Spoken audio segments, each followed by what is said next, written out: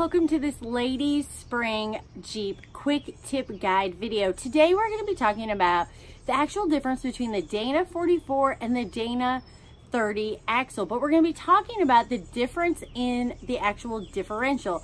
When are you going to hear this? You're going to hear this when you start talking about re-gearing, when you start talking about and hearing, when you hear the carrier size, when you're talking about gearing. That all has to do with the differential.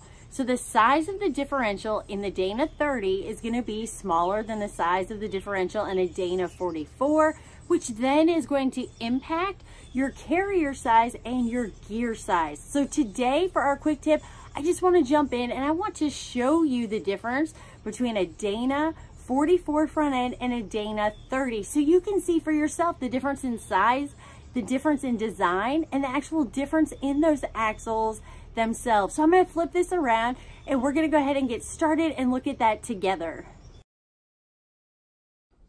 So this is a Dana 44 axle and you can see the differential right there in the middle, and this is a Dana 30 axle.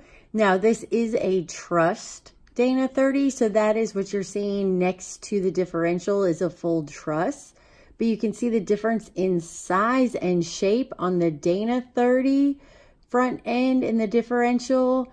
And then now in the Dana 44, you can see the difference in size and shape. So now we're back out from underneath the Jeep. You got to see for yourself the difference between a Dana 44 and a Dana 30 and what that differential difference looks like for yourself.